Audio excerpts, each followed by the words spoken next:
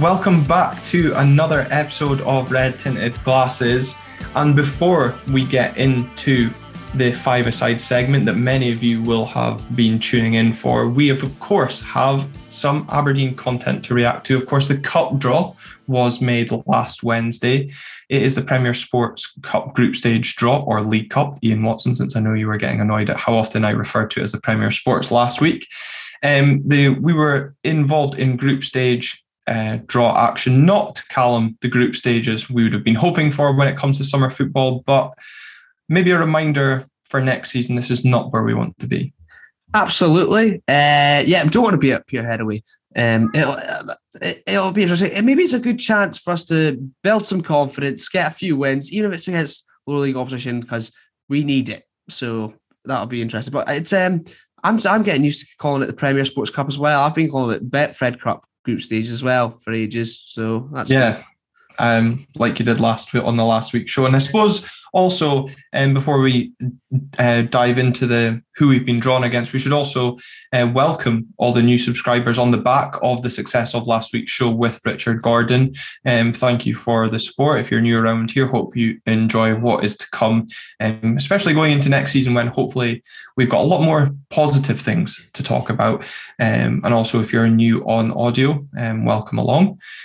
So Calum, let's dive straight into the group. And I think it was no real surprise after the way we spoke about them on our last episode that the first team that we were drawn alongside was the team who knocked us out of this competition last season, Raith Rovers.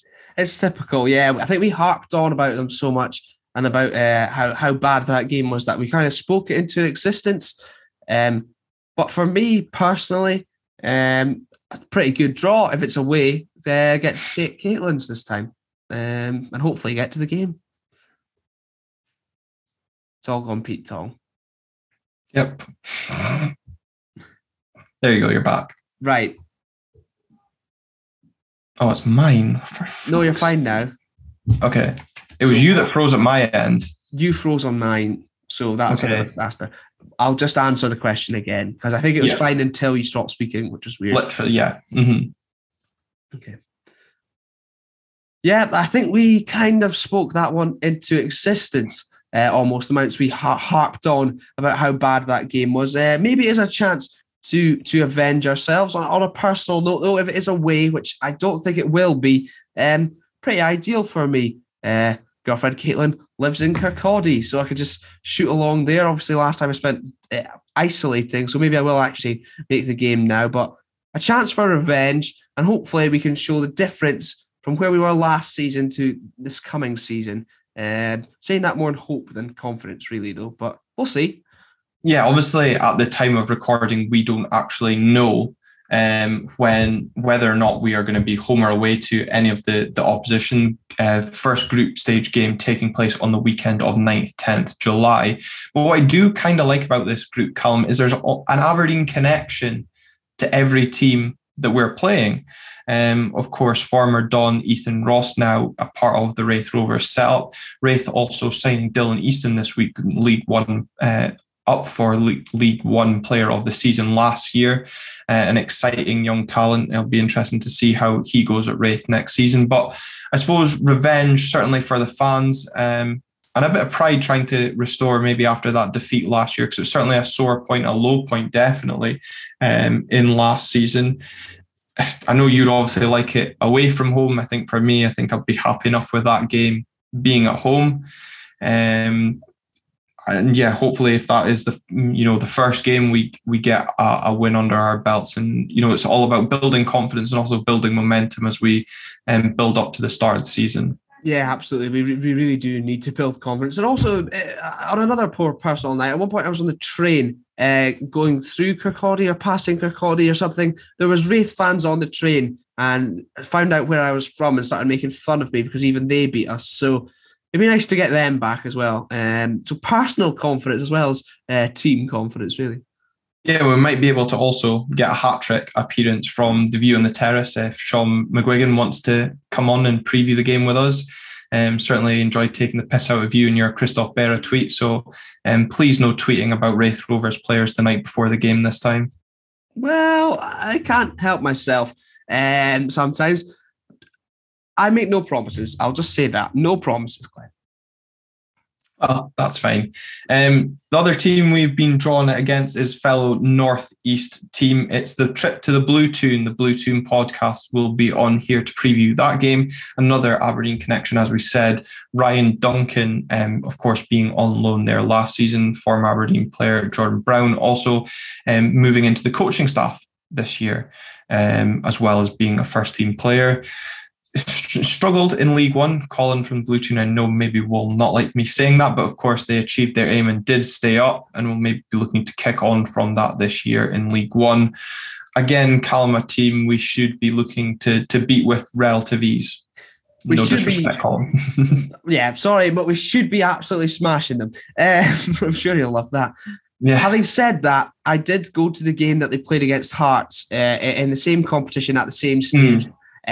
Which did not go so well for Hearts of Midlothian. However, in terms of away game or at home, for me, the fact they're in a group is actually more of an annoyance than anything, because if they're at home, like, fine, it'll be probably a poor attendance. We might get a comfortable win, but who knows? If it's away, it's like it's not far enough away to be like a proper away game, but at the same time, the travel to it is just an absolute nightmare.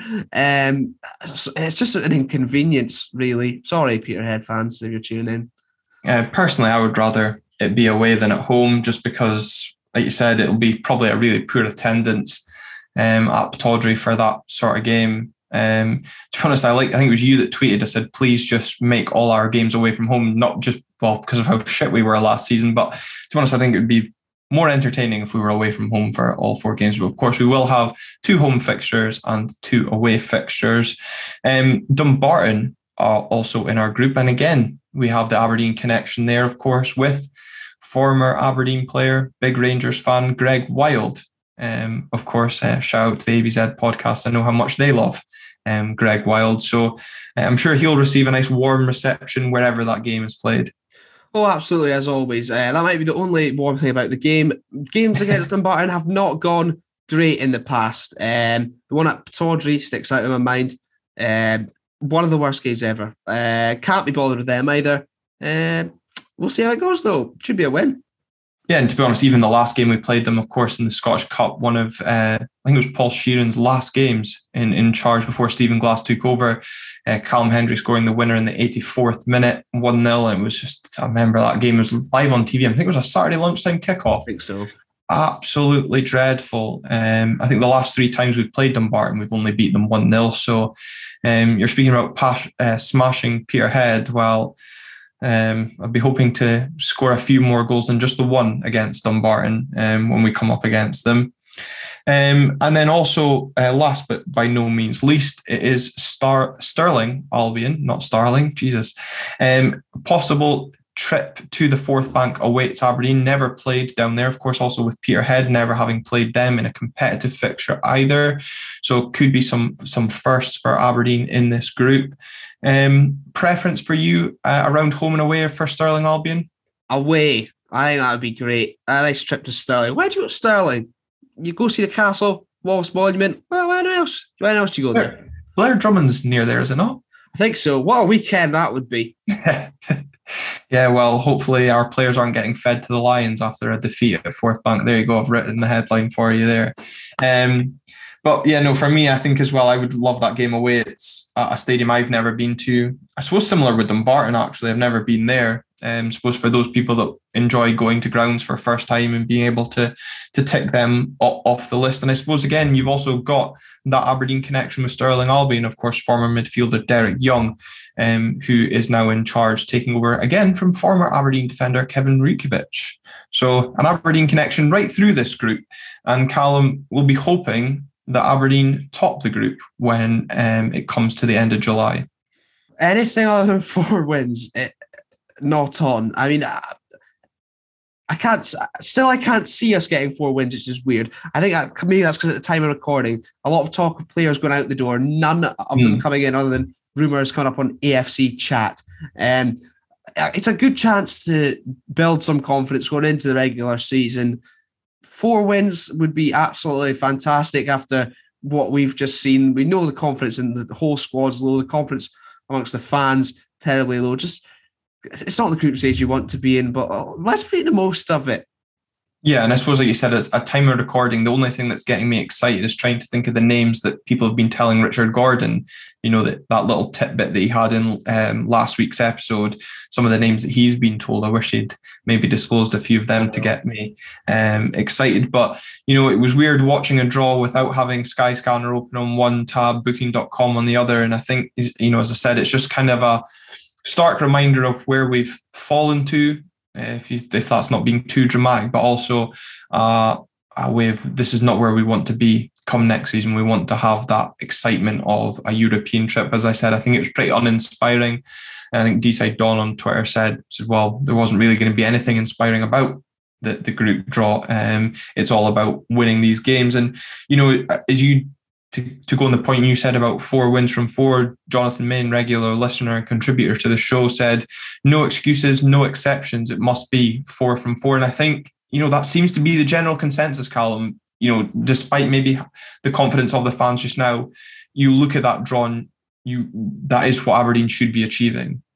Oh, yeah. I mean, absolutely. Of course, this is it's a bit different in the Premier Sports Cup or whatever, the League Cup, compared to how it used to be. It's designed in a different way, but it still massively favours the so-called top teams, if we can call ourselves that. We should be going to get in 4 wins. Hopefully we can do it in style and make the best out of a bad situation, essentially.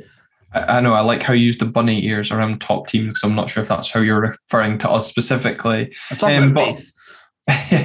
But I like also how on the other end of the scale, maybe alluding to some of the way the fans are feeling when we put out the tweet on our Twitter page at RTG_podcast. If you don't follow us on there, check us out. Willie Lenny replying saying he feels it's the group of death. So maybe just engaging the total contrast and feeling from the fans.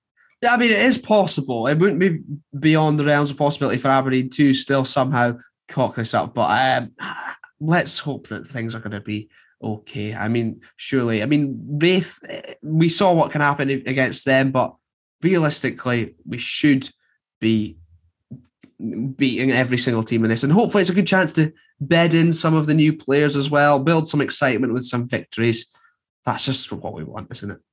Yeah, I suppose, you know, the other thing as well, with the first game taking place on the weekend of the 9th, 10th of July, as I said earlier, is we don't really have a lot of time to start getting players in. You know, it's, you know, almost going to be 5-6 weeks away, time of recording. It's me just thinking on the top of my head. So apologies for all of you if I've got that very wrong, but it just shows the importance and maybe urgency around because you know, you're speaking about, you know, bedding players in, you want that team to gel, but we could be starting that first game. Obviously we don't know who that's against, with maybe not everybody that we want in that side. Yeah, that's absolutely possible. I mean, in every window, every team would ideally like to have it all done before pre-season even starts properly. And that's not the case. And often you see teams still making additions once the seats, domestic season's properly started. Certainly, it'd be nice to have the bulk of the bodies in the door by then, whilst we start getting through those games. Certainly by the end of the group stages, like to think the squad's definitely taken shape, maybe with room for another 1 or 2 additions, but it's vitally important that we do get players in the door, get them to gel, start building that confidence from the off, and also build our excitement, I suppose, off the pitch too. Yeah, I think for me as well, you know, you said you'd hope that by the end of the group stages, squads start to take shape. I would hope it's almost has taken shape, because the last game of the group stages is the weekend before the first game of the Premiership season. So I would hope by that stage we are almost ready to you know, hit the ground running when it comes to the Premiership season. But certainly lots for us to continue to mull over the coming weeks. Some hopefully exciting content to come out on next week's show, when we've got a possible chat with somebody from the football club. Keep an eye on our social channels, both my own, Callum's, and of course RTG_podcast, for more information coming on that when we get the details kind of firmed up. But for now, on the back of the success of last week's show. It's almost like he was so popular we got him back straight away, but that's just the joy of the way we edit these things. Richard Gordon joined myself and Callum to take a look back at the last 20 years of Aberdeen players. And we decided to take inspiration from another team that did a similar podcast. We realised, Callum, how tricky this actually is. It was very, very hard. I wasn't expecting it at all. I sort of gone through my domestic players, sort of UK and Ireland, if you like. I thought that's fine. And then I didn't think that you would actually say different people. And then also in terms of the non-British and Irish side, oh boy, it got difficult. I'm sure people will enjoy that. Yeah, so look forward, or maybe in fear, to a trip down memory lane as myself and Callum pitched 5 players from Great Britain and Ireland and 5 players from the rest of the world, with Richard Gordon getting the final decision on who makes each 5-a-side team. And why not in the comments or tweeting us? Let us know what your thoughts on that cup draw are. Are you confident that we'll progress? Not confident? And who would or wouldn't make your 5-a-side team from the last 20 years? I think wouldn't maybe more fitting, to be honest. I think so. Well, Richard Gordon, welcome along to Red Tinted Glasses for this kind of unique and special 5-a-side episode. I hope you know what you've let yourself in for. I'm really looking forward to it. I think it's been great fun just trying to come up with a team myself. I've canvassed a few friends and there's been some very interesting names. I can't wait to find out what you two bandpots have come up with. Well, I can't wait to put the pressure on you to decide, because maybe people will be thinking it's your 5-a-side, given that you get the final side. But Callum, you've canvassed your dad for some opinions. I've canvassed friends as well, purely for opinions. We're going back 20 years, so the 01-02 season up till the present season. So yeah, I think all of us have done a bit of canvassing. So Callum, we're going to start with the Great Britain and Ireland squad. So why don't you kick off with your nomination for the goalkeeper? Now, for the goalkeeper, I thought for me it was fairly straightforward. Obviously, we've got a very good goalkeeper right now. We've had a couple decent ones over the years, but there's one player that sticks out in my mind, and he was only here for a short spell, on loan from Liverpool. I'm going with Welsh international. Let's not forget that, Danny Ward. He's my pick. I just think he's pretty good with his feet. An international goal not so long ago might sort of ruin those rumours, but I just think his experience in big games as well, he would be my goalkeeper pick. Yeah, he was definitely on my nomination. I was kind of going to wind Richard up and nominate Robbie Winters and just say I'm playing running keeper instead. Former guest of the show, David Priest, was also on my nominations as well. You know, a bit of a crazy man, and certainly maybe scare the opposition as they're charging towards. But despite maybe not having had the best season this season, his percentage, I know his save percentage has been much talked about. On his day, though, probably one of the best keepers that I remember outside of Danny Ward, because yes, he did have a good time here. My nomination is going to be Joel Lewis. Right. So I just decide which of the two goes into the team. Okay. No pressure. I mean, certainly Danny Ward was one of the names that I thought about. And we have had some wonderful goalkeepers over the years and a few howlers as well. But which we'll come on to. Just down to longevity. And yes, he's maybe dipped a bit this season, but over the piece consistency, I've got to go for Joe Lewis. He's got to be the goalkeeper. Yeah, I think, you're right. Longevity does probably count in his favour, but I think many Aberdeen fans will always think, what if, around Danny Ward that January, if he didn't go back to Liverpool. But well, it's 1 to me. Callum, over to defence. Are you going to go for one defender or two defenders? I'm going to go with one defender. I'm glad you've said, it's already one pick to you. So not that you're counting or keeping track or anything like Absolutely. that. At all. But just the one defender for me. And there's been a few pretty good ones over the years. I'll keep my players that I've just missed out to myself, because you maybe will pick them down the line. But I'm picking Russell Anderson as my defender. I just think in a 5-a-side game, absolute winner. Russell Anderson obviously went on to win the League Cup with us after coming back returning to the Granite City. I think he's been willing to put his life on the line, maybe not offer so much going forward, but a nice calm head at times too, an absolute battler. And that is my pick for the defender, Russell Anderson. Glenn? Well, I'm going to go, I know there's going to be people shouting about names that we could or should have had in. I'm going to also go down the former captain route, and is this going to annoy me or not? I'm going to go with Graham Shinney, because he can play left back, but he can also be a bit dynamic, get into midfield. It's five-a-side. You need that energy in your team. Russell Anderson wasn't exactly the most energetic. Will that affect him as the game goes on? I'm going to go with Graham Shinney instead. But don't envy Richard on this one, that's for sure. Well, the only thing that I'm banking on is that Callum has had the sense to put Graham Shinney into the team further up the pitch, the very small five-a-side pitch. Well, you would be giving me too much credit. Yeah. Oh my God. But if he doesn't get picked for defence, we can put him in midfield later. Yeah. Right. I've got to go with Russell, because I'm just not leaving a legend. Like, I mean, if I think back to in all the years since the glory days, there are very few players that are put at that kind of level, and Russell is one of them. And so there's no way, quite apart from being a wonderful servant at the club, he's just a brilliant guy. And so I am not leaving Russell Anderson out. He was in my team. He was in all my pals' teams. So Russell Anderson definitely takes that place.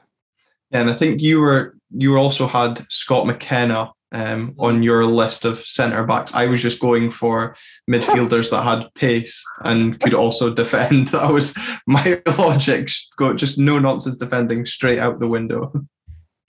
Well, I respect that to a sense, but you've got to have someone in there. He'll just be a nice calm head at the back, and he'll keep the ship nice and steady in this five-a-side team that won't do anything in real life. But that's what I'm going with anyway. In terms of midfielders, I've sort of gone away from the sort of tough players. I've gone for my first midfield pick. It's not Graham Shinney, I'm sorry, Richard. I'm going with Ryan Christie. And although he's with us for a short time, we all know what he can do. I think he can be very tricky and skillful on that five-side pitch as well. Very good in sort of tight spaces. He does have a little bit of a nasty edge to him too. A good eye for goal, which we saw, in a red shirt and unfortunately in a green and white hooped one. So that's why I've selected Ryan Christie as my first midfielder. Okay, well, in response, this is where my sensible midfield head came in. A player that can do both is Scott Severin, just that midfield linchpin during the Jimmy Calderwood era that pinged balls left, right and centre, and also scorer of some cracking goals, namely against Hibs and Rangers at Pittodrie. Right. I mean, the two of those were the first two names that didn't make the five that I came up with. And I've got to say, I am completely torn between the two of them. I thought Sevy was fantastic for us. I loved Scott Severin. I also loved Ryan Christie. Very different types of players. I'm going for Sevy. I'm going for Scott Severin. I think that's fair. There's two contrasting players, but obviously, Callum, you can still add your attacking flair if you want to this team. Have you got a second pick for a midfielder, or are you going to go with two strikers instead? I do have a second pick for midfield, and it would have been interesting to include him had Christie gone into the side. But now that we've got Joe Lewis, we've got Russell Anderson and Scott Severin in the park, you've got that defensive work rate in there. They are nice and physical, exactly what you want in a five-side team. So that's why I think there has to be room for James Maddison in this. Probably the best. Okay, he was only here a short time, but the most technically gifted player I can remember seeing at Aberdeen in my short time. Sorry, Glenn and Richard, supporting Aberdeen. I just can't see how you can exclude him. When you've excluded Ryan Christie now, you've got the Warriors in there already. You need a maverick, someone that will just make things happen in there, and that's why I've gone James Maddison. I'm torn between two. Brilliant all-round guy, and top interview if you haven't checked out already. Jamie Smith. I really want to put him in the team, but since Richard's already picked Sevi, I'm going to go with Barry Nicholson, because just how well those two worked. Barry Nicholson's got that energy. So if you have Sevi sitting, you'll just let Barry Nicholson bomb up and down. Could also score vital goals. Earmark that goal he scored famously at Tynecastle, which all but secured our European football that season. And yeah, just for a player that I absolutely loved when he replaced, I know it was maybe a few years difference, but I was a big fan of Paul Sheeran when I was growing up. And then moving on to Barry Nicholson, probably the player that, most people of that kind of era growing up supporting Aberdeen were maybe wanting to be in the playground. Well, I did anyway. So I'm going to put Barry Nicholson up against James Maddison. What a matchup. Well, never having fallen into the category of wanting to be Barry Nicholson in the playground. No. I love Barry. I thought he was fantastic. James Maddison was there for a very brief period of time, and actually, I think tailed off a fair bit towards the end of his very brief time. Threw his toys out the pram when he wasn't playing. He did. You can't have that attitude in the team. Five-a-side, Glenn.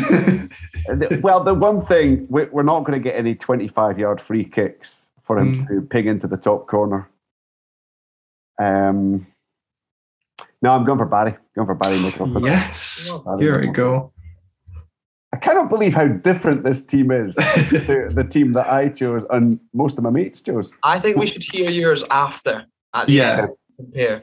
I think that would be a good idea as well. So that leaves one place, and there's going to be no debate about this, surely.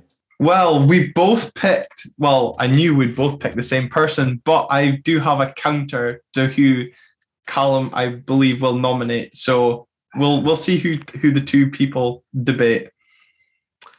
I am going to select Adam Rooney as my striker.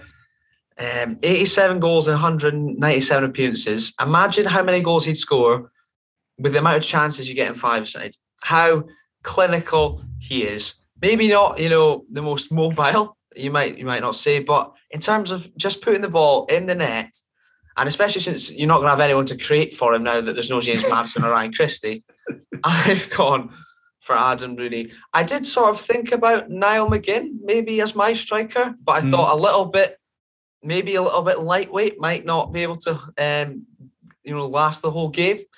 I've gone Adam Rooney as my selection. No room for Niall McGinn's stepovers in this team. To counter Adam Rooney, I have gone for Scott Booth.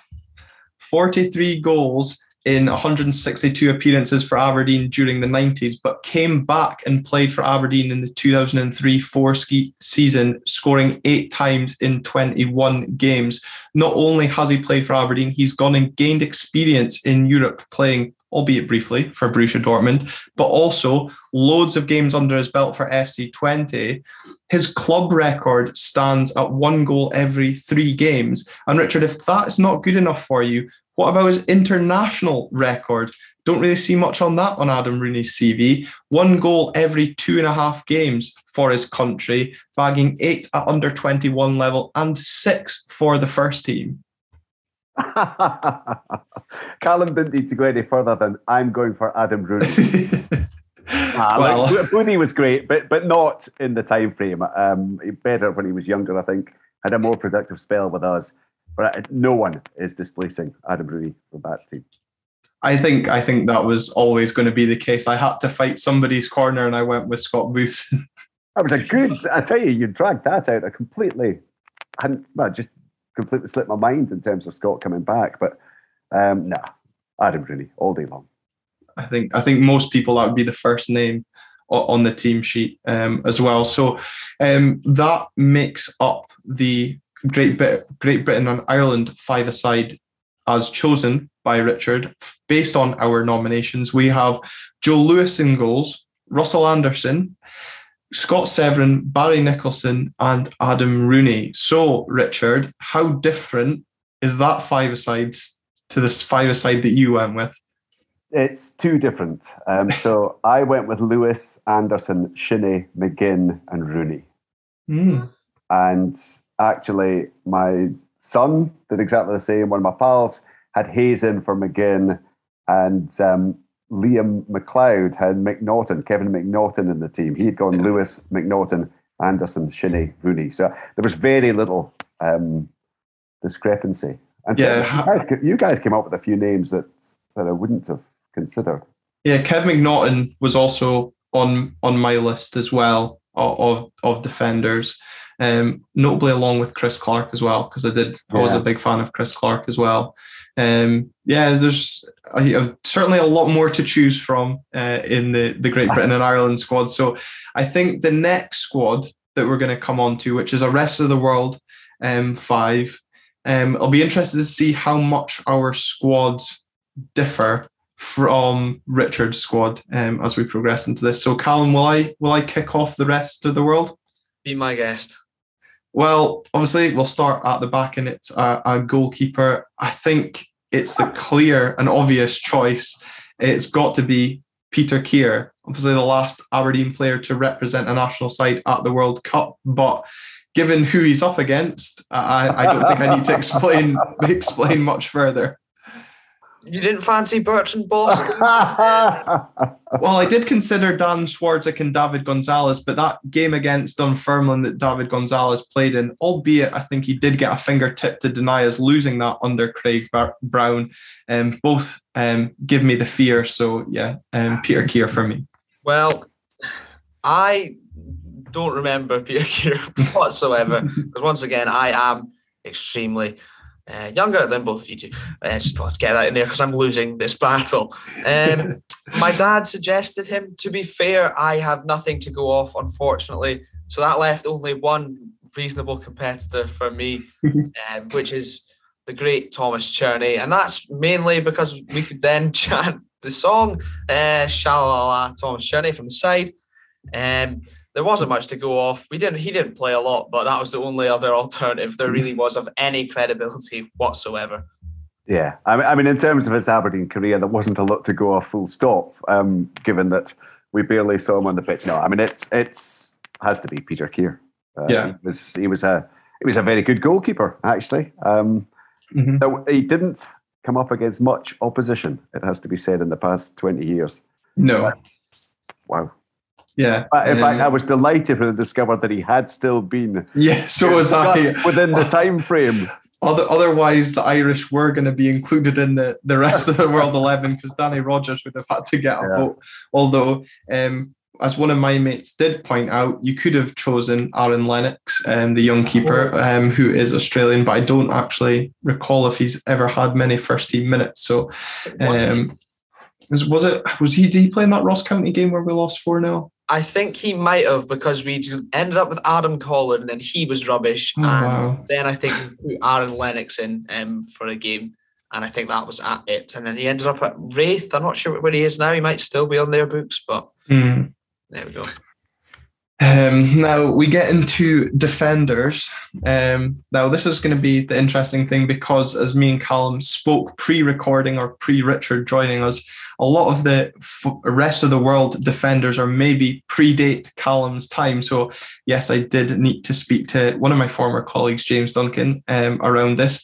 I asked him to give me an opinion between Thomas Solberg and Cato Guntveit. I remember both briefly, and he said purely for his song, he would go with Thomas Solberg. So that'll be my nomination, the Norwegian who played 63 times for the Dons. Richard covering his face in absolute fear. Obviously, he's sent off in the 2000 League Cup final as well. But Callum, who's your counter to Thomas Solberg? Well, I've been reminded recently of Yomoene's existence on Twitter not so long ago. And it was Preston fans mentioning that he should have gone on to play in the Premier League. So that was basically the only option I had other than Kari Arneson, who always had 2 spells at Aberdeen. Huge sigh of relief coming from Richard. He doesn't have to pick between Yomoene and Thomas Solberg. That would be great. But, Kari Arneson, some mixed success. I don't know if he quite got along with him because when he ended up coming back to us. But, he's big, physical. He's capable going forward, having played in the midfield as well. Loves a long-range strike, which, people at five-a-sides also do love. That's why I've selected him, and definitely not because the only other option in my books was Yo Mawene. Well, I also did have down Kevin Rutkiewicz and Michael Hector as well, the Jamaican international. Again, going down Calum's route of just looking at lone players. Right. Well, what a rich seam you sowed there. It's got to be Kari Arnason. Thomas Solberg was awful. Well, I vaguely remember him. I was like, as I said, 2001-2 was my first season supporting Aberdeen. So very early memories of that team. I think he did have a spell actually when he was okay, but the moment I think about Thomas Solberg, it's Mark Viduka destroying him at Celtic Park I think that was the 6-0 game. No.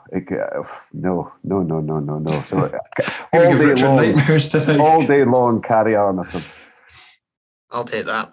Yeah, well, that does mean now. Obviously, as I said, me and Calum did kind of have a wee discussion on who we have. I'm going to move one of my midfielders that I did have down as a defender into there. But my first nomination for midfield is probably the first international player from outside the UK that came to Aberdeen that I really took notice of and was a class above, maybe underrated at times, but certainly went on to do bigger and better things once he left Aberdeen. It's got to be Marcus Heikkinen. I actually had him in my selection as well. I remember just liking his name, first of all, because I was a young child. But I do remember watching him play, and my dad was very fond of him, always described him as simply too good for Aberdeen at the time. I think I'm just going to be in agreement in that one rather than throw Johan Foley in there. I think that's a wise choice. Yeah. Marcus Heikkinen was in my team. Just automatic. As soon as I began to think about some of the foreign players and the ones that had made any kind of positive impact, definitely, he's in the team. Yeah, and I think this is going to be a foregone conclusion because I know who Calum's going to put up against this, but since he didn't leave and go play for Rangers, I'm going to nominate the Torre sandwich, as he was known amongst our friend group, Karim Touzani, Ajax Academy, close to a $1.5 million move to PSV Eindhoven until injury ruined that. Under 21 caps for the Dutch national side. Harshly, I think, considered for the Don's Worst 11 in a previous episode done. I think for me, I always thought he was a bit underrated and I was always a big fan of him. So Karim Touzani for me gets my second nomination. I'm not sure about his inclusion, but I did quite like Karim Touzani. I seem to remember, for some reason, I always described it as a backwards header he scored against Hearts. As a child, that's how I remember describing it as that. It could have no basis whatsoever, and I do now realise it was a very long time ago and I was an idiot child. But my midfield, I'm going to put forward a man that will cause controversy, I'm sure, based on who he played for later in his career. But he was tricky. He'd be very, very exciting and full of energy. I'm going with Sonny Aluko, Nigerian international. He would be my selection. Provide a good goal threat at five sides as well. I'm sure he'd be a right handful. Sonny Aluko. Sorry, Glenn. I know you're disappointed about that one. Went to Glasgow Rangers and won nothing, though. Well, in that case, we can forgive him, can't we? Given that he won nothing. Wow. I thought he was, for a period of time, he was just wonderful. Yeah. Played in some very big games, scored some important goals. Karim Touzani wasn't a name that I'd come up with. One of my pals, Big Trev, he put him in the team, and I kind of looked back. I thought he was actually, clearly, he was a very good player. But I think for a five-a-side team, and given that we've got Kari Arnason and Marcus Heikkinen in there, I think we need to add a little bit of flair. So I'm going with Sonny Aluko. Yeah, I think it was always going to be a tough one for Karim to win, but I'm glad someone else was on the same level and nominated him for their team. But striker is, again, we're very thin on the ground, and I know who I want to nominate, but I'll leave Calum to counter. I'm going to go with this season's, because God knows where we would be without him this season. Maybe won't work as much, because we've seen this season he hasn't worked as much on his own. He needs that support, and hopefully, based on the inclusion of Shone Aluko and Marcus Heikkinen, they can provide the balls for Christian Ramirez to bang in the goals for the rest of the world five-a-side team. Yeah, I think that's a very, very fair conclusion. Looking through the list, there wasn't too many other options. I think Adam Rooney would have probably been a shoe-in for this had Ireland been included in the rest of the world as well. So he's guaranteed a game at five-a-sides no matter what it turns out. I thought Rory Fallon, absolutely not. David Zrilic, absolutely not. Eugene Daddy was considered, but absolutely not. To be fair, I played against Eugene Daddy in a charity game, and yes, he only scored 5 goals for the club, but what a nuisance he is. Yeah. So I could see how annoying he would be at five-a-sides. True, if the ball just gets pinged up to him, it bounces off him, and then Arneson whacks it in from range, that would be okay. Yeah, and judging by Richard's reaction, that's not the player you should be nominating up against Christian Ramirez. Just as well, it's not. It is 11 goals in 40 appearances. No, maybe not prolific, but the exciting, energetic cult hero that played in the 01-02 season, Hicham Zero Ali. That is my selection because, well, we're thin on the ground, baby. Yeah, no, we can't exactly score screamers from the halfway line like Rory Fallon did against Hibs in five-a-side. But yeah, Zero Ali was definitely one I was considering, purely because I can still remember the back flips or front flips that he did when he scored in that first game I ever went to at Pataudry when Aberdeen beat Motherwell 4-2. That would be exciting at goals. Yeah.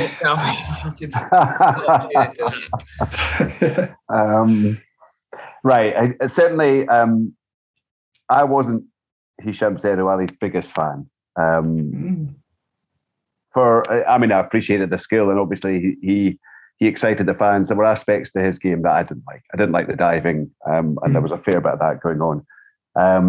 But he did get votes from certainly a few of my pals. For me, it was Christian Ramirez all day long. If you're looking for if I'm looking for any kind of comparison to the GB and Ireland team, I want a goal scorer. And he's not in Adam Rooney's class. He's nowhere near it. But he has been, by some distance, our most dependable goal scorer from open play this season. I think that team creates chances. I'm going to go with Christian Ramirez. King of USA gets the vote over the King of Morocco.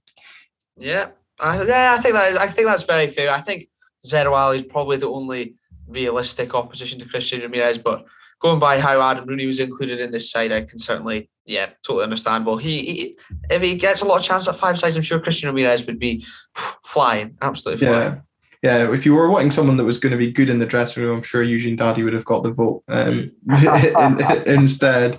But Richard, that is the team that you've picked based on our nominations. How similar or how contrasting was your rest of the world five? It was absolutely identical. It was there you go, folks. Heikkinen, Aluko, Ramirez. There were very few other names that I considered. David Zrilic, I did think about for the winner at Celtic Park that night. Famously scored against Liverpool. That's my lasting memory on his debut in a friendly that was marred by the flare that flew over from the Merkland and bounced into the main stand. Those that were there will know what I'm speaking about. Eric Delamo was another name. Yes, he was also under my consideration as well, just for that screamer at Motherwell alone. But a good player as well.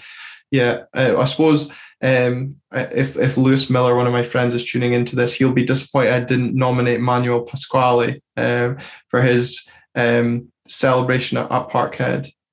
Right. Well, yes. A few other names that were offered up to me included Zola, Vidal, Mawene, got a shout, not in any serious fashion. David Grassi, got a mention. Oh, wow. No Jeffrey Dervisher? Jeffrey was left out completely. And who could forget the wonderful, massive contribution last season of Florian Kamberi? Of course, yeah. I suppose also notable should be Nikola Vujadinovic for the outstanding own goal category. And obviously Dave Buss as well. I'm sure people were wondering if he was going to get a nomination. I think that's one of the joys of doing this kind of thing. And clearly a lot of the names we've just discussed were not done so in a serious manner. But it's amazing how many names, A, you come up with, and then B, someone else comes up with that you can't actually remember. I mean, it's astonished me how, not loads, but there have been a few names there that I actually had to go back and check up and say, I don't remember any contribution they made to Aberdeen in any way, shape or form. Yeah. And in some cases, they didn't play many games, but I think had the rest of the world side been sort of all time, they would have benefited greatly, because then you could have had like Theo Schnelders, Atalainen, Hillhouse in there as well. But the last 20 years really limited it. Dyron Dahl, anyone? No. So which of those two teams wins the game then? Well, I'm sure those of you that are watching on YouTube or listening are either going to tweet us at RTG_podcast. Leave your thoughts in the comments as well. Who you think will win? Are there players that we totally missed, not even discussed on this episode as well? But I don't know. That's going to be close. I think there's just a lot of fight about the GB&I squad. I don't know. I think if Marcus Heikkinen and Arneson really pulled it together, they could cause some serious problems. Could you imagine? Yeah, you just need to put it on a plate for Ramirez as well. And I suppose folk will say, well, you've got the flair of Aluko in that rest of the world side as well. But I think in terms of the first five for rest of the world, it's not so bad. But just the lack of options was made it really difficult. I think the rest of the world team wins against your team, but they wouldn't win against my British team. If I put Shinnie and McGinn in for Severin and Nicholson, I think the British team beats the rest of the world. Quite possibly, yeah. I think that's probably a fair shout. Well, it's, as I said, it was a bit of fun for the postseason. We've not exactly had much to cheer about and have a laugh about this season. Well, although we are recording this in March, so you never know, this could be a bit outdated by the time it comes out if we're celebrating somehow finishing fourth. But Richard, an absolute pleasure getting you on and having you adjudicate. I'm sure that's not how you expect to be spending your Monday night, reliving or maybe having nightmares of some of the players of the past. But an absolute pleasure having you on the show tonight. I really enjoyed it, guys. Thank you so much. Anytime. Yeah, and I'm sure we will catch up with you again in the future for another episode of Red Tinted Glasses. Thank you very much. Perfect. Thank you. Well, Calum, that was our best five-a-side from Great Britain and Ireland and the rest of the world. I'm glad and maybe a little bit surprised too that our rest of the world five matched identically to Richard's, albeit I know he did get the deciding vote. But even then, it was a good bit of fun, and I hope everyone that has been tuning into this episode has enjoyed it as well. 100%. I very much enjoyed recording it. I mean, it was good reliving some of the past players we've had too.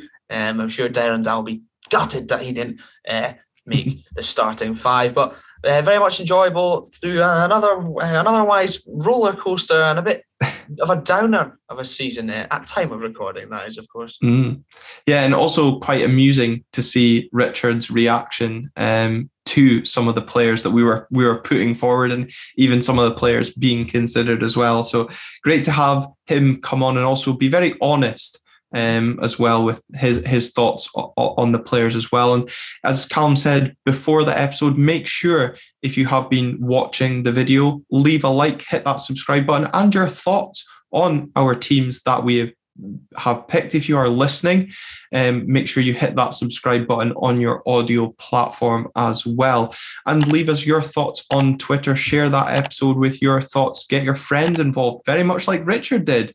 Liam McLeod giving him his best 5-a-side. We got our friends involved.